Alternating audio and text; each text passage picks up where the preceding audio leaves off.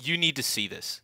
This is a new tool that recently just dropped, which allows you to take a single image and, using AI, generate an entire 3D playable world. You can even take these generated worlds and you can put them inside of Unreal Engine, inside of Unity, or really anything that you want to. And unlike Google Genie 3, which uses AI to generate every single image, once this is generated, it's done.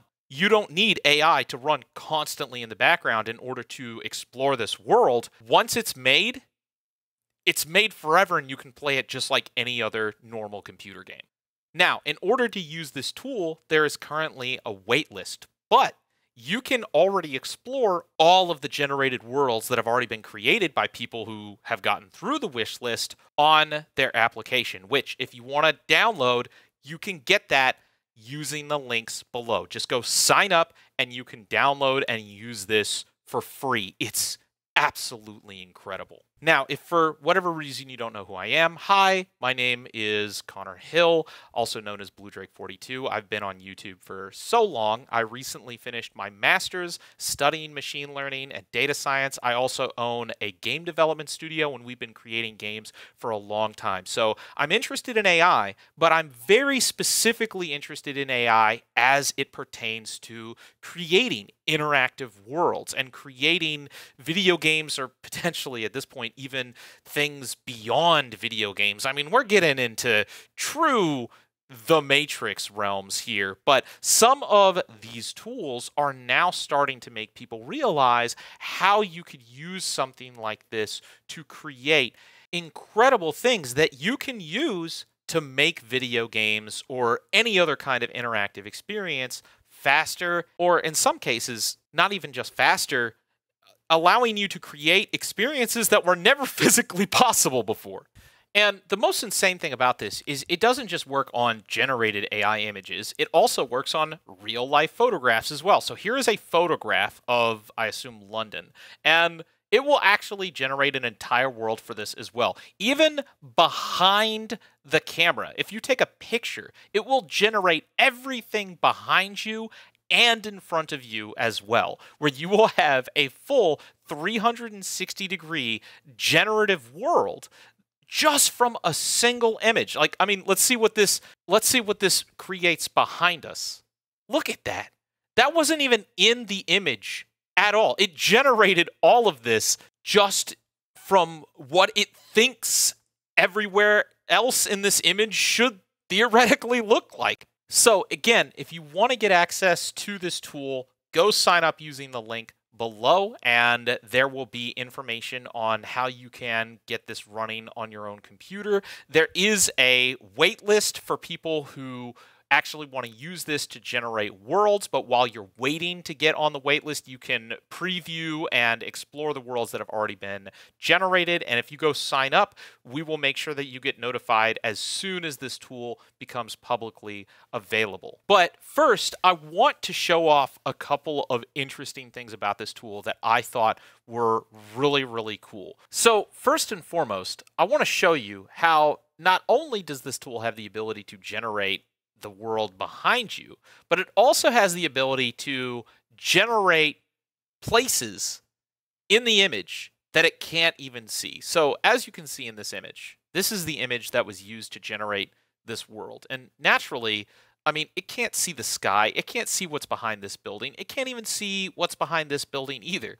But if we were to just walk, or in this case, fly into this image, oh my gosh, it's generated this entire world behind these pieces, in addition to everything that would be behind the camera as well, in order to still allow you to have a fully explorable 3D world. I mean, look at this. This is an image, and there's all of this, potential depth and all of these things out here. But for an AI to figure that all out and create something as detailed as this, even in spaces that it can't see, that's remarkable.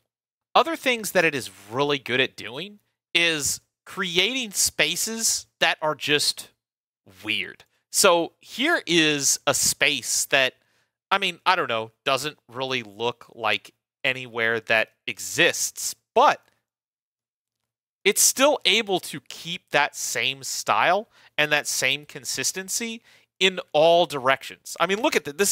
This is a four-way hallway that it is created off an image of just a single hallway. So it's created three additional hallways that all have the same style, the same consistency in all of the different directions based off of this one image.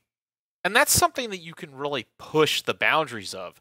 As you can see with this is a highly stylized image. I mean, this is just a piece of art, basically. And that's one of the coolest things that I think AI is used for, is to basically just step into the world of a painting, where it will then create the entire world of that painting.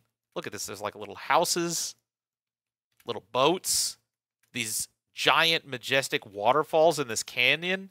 You can step inside of the painting and it turns it into a fully 3D world, all with that same consistent style. But it also does photorealistic environments really well as well. I mean, all of the shading and the lighting and even the window, as you can see, as you look out the window, the things outside of the window have like this slight parallax effect because it understands that there is depth outside of the window. I don't know how you would get out of this room, though, because there's no door. Or even crazy art pieces like this. I mean, this room of boxes. Oh, wow. Look at that. I don't even know what that could be, but it thought it up.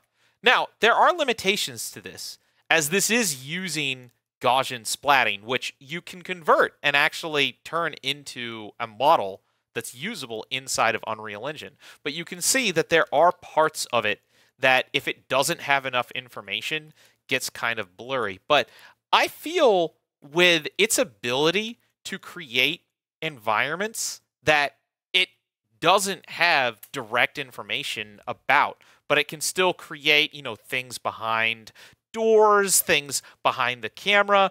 Maybe if you were to put enough power into this model, who knows? Maybe it just could continue generating the world on forever in every single direction. And again, unlike Google Genie 3, once it generates that world, you don't need to continue running the AI in order for that world to continue to exist. Once it's generated forever. Man, that's an incredible concept. I think some of the coolest creations are these abandoned building creations. I think it does a really good job of nailing that aesthetic. I mean, that's so cool that it can do all of this. But even these other science fiction fantasy worlds that you can now generate a whole... I mean, look at this. I mean, you could send this to a level designer and just be like, yo, make this. and they would be able to take this and clean it up and work with it. This is such an incredible creative tool for interactive media developers of all kinds. So, if you think this is cool, you want to try this out for yourself, click the link in the description, go sign up, get on the wait list, and you can play around with some of these worlds that have already been generated. And besides that, this technology is only going to continue advancing, and I'm really excited to see where it goes. So let me know down in the comments if you had access to this, if you had this today, if you signed up for the waitlist and they gave you that access, what would you use this to create? I would love to see your answers in the comments. And besides that, if you want to see more videos like this, make sure you subscribe. And hopefully, I'll see you in the next one. Cheers.